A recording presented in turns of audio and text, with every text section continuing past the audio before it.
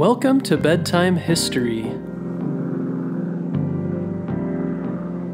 Close your eyes and imagine you are a soldier flying high above the ocean in an airplane. Outside, you hear the sound of the plane's propellers turning and strong winds rushing past the windows. It's the middle of the night, and down below the ocean is dark and cold. Sitting around you are other soldiers, men and women, with dark clothes and large backpacks. They look nervous, and you feel nervous too. You check your gun and tighten a parachute, which is also on your back.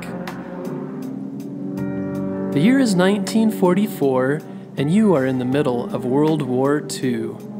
Nazi Germany has invaded France, and its allies England and the United States are working to help France and many other countries be free again. You know if the battle can be won in France, then there might be a chance to beat the Nazis and make the world a safe place again. You look around at the other soldiers, but remember you and the others here are no ordinary soldiers. You are part of England's Special Operations Executive, Commandos, which are something like a combination of a soldier and a spy. You have trained for many months to be a commando, and finally you get a chance to help the people of France. "Everyone ready?" a voice calls from the back of the plane. You look out the window and see that you are above land now. This is France. You and the other soldiers stand up and walk toward the back of the plane. In the front you see one of the most famous commandos, a woman named Nancy Wake. The back doors to the plane open. You watch as Nancy walks to the back of the plane and jumps out into the cold night. Soon you jump out too and are falling down toward the ground. At the right time, you pull your parachute and are yanked up into the sky. You look across the French countryside and float downward until your boots hit the ground and you roll, then hurriedly wrap up your parachute. You see the commandos running across a grassy field to the cover of trees. Someone whispers that a German patrol is nearby, so you quietly hurry on until you are hidden deep in the woods. Everyone huddles together and pulls out their backpacks.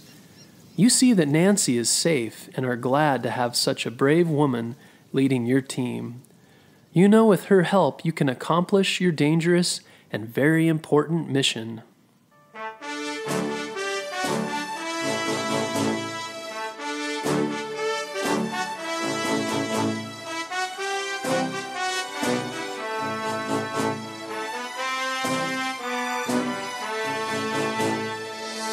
Nancy Wake was born in Wellington, New Zealand.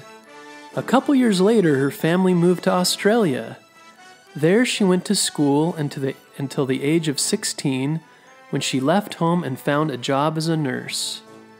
Working as a nurse, she was able to save some money, and with the help of her aunt, was able to buy a plane ticket to New York City. There she learned how to become a journalist. A journalist is someone who writes stories for the newspaper. To Nancy, being a journalist was an adventure. She loved to travel and learn about new people and places. She was very curious. One of the places she visited was Austria.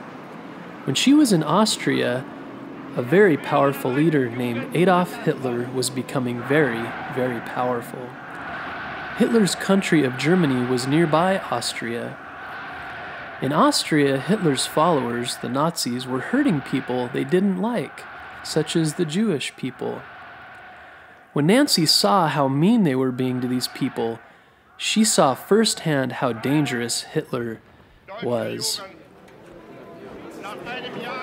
Later, Nancy moved to Paris, France, one of her favorite places in the world. She loved the city and the people there, and eventually married a Frenchman named Henry Edmond Fiocca.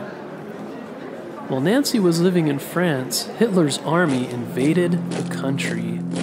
An invasion is when an army from a different country takes over another country. Hitler wanted to control France, But Nancy knew how dangerous he was and did everything she could to try and stop him. Nancy joined a group called the Resistance. She helped soldiers escape France and would send secret messages to help the Resistance fight Hitler and the Nazis. Nancy was very careful, and for a long time the Nazis didn't know she was helping fight against them. She was always very sneaky, and for this reason they called her the White Mouse. Her job was very dangerous, but Nancy knew that fighting against bad people was the right thing to do, so she did it anyway. The Nazis wanted to catch her so badly that they offered 5 million French dollars to anyone who would turn her in. Soon it was becoming too dangerous for Nancy to stay in France, so she snuck out of the country, hiding in the back of a coal truck, just before the Nazis caught her. From France, she went to Spain and then to England, which was a safe country from the Nazis. Nancy could have lived a safe life in England, far from her enemies, but she knew she needed to keep up the fight to keep the world free, so she joined England's spy group called the Special Operations Executive. There, Nancy was trained to be a soldier and a spy, which she was already pretty good at. But Nancy worked very hard and tried to be very cheerful. When other soldiers were sad, she made funny jokes and cheered them up. The other soldiers liked to be around Nancy because of her positive attitude.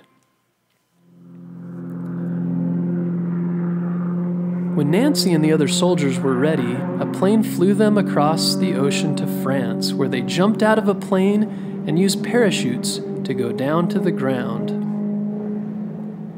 Many Nazis were in France, so they had to be very careful and hide whenever they could. In France, Nancy and the other soldiers helped the Resistance, who she was helping before. Here they helped them get guns and other supplies, blow up bridges, and find more people to join the Resistance, and they even attacked a Nazi base.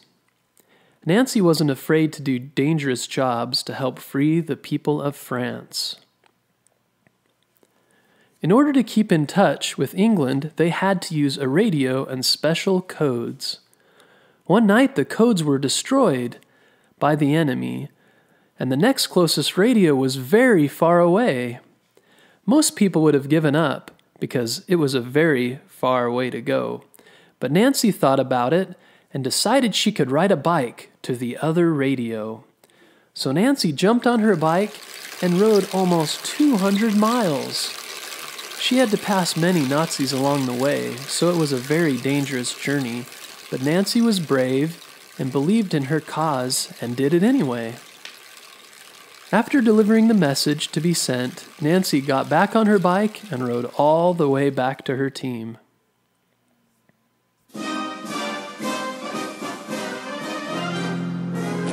While Nancy and her team were helping the Resistance fight the Nazis, the Allied forces of England and the United States and other countries fought Hitler and his army until chasing them out of France.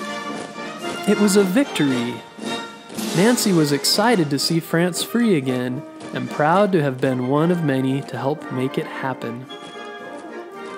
After the war, Nancy was awarded many medals for her bravery during the war. Later, she wrote a book about her adventures during the war and called it The White Mouse, and it became a bestseller.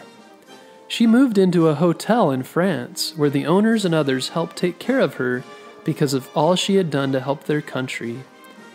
Nancy Wake's bravery inspired many women and men for years to come. Like Nancy, you can do things even when you're not sure how they'll turn out. Sometimes we just want to do the things we already know about. This is called staying inside our comfort zone. But it's also good for us to get out of our comfort zone and try new things like Nancy did. We can also stand up for what we believe in, even when it might be scary. If you see someone picking on someone else, you can tell them that this is wrong and stand up for them. You might not feel like you can be like Nancy, but remember, even she was a child once, just like you. If you like this episode, be sure to subscribe so you can be notified of future episodes. We also have lots of videos on YouTube, so be sure to search for Bedtime History on YouTube. And if you subscribe to our channel, you'll be notified when future videos are released.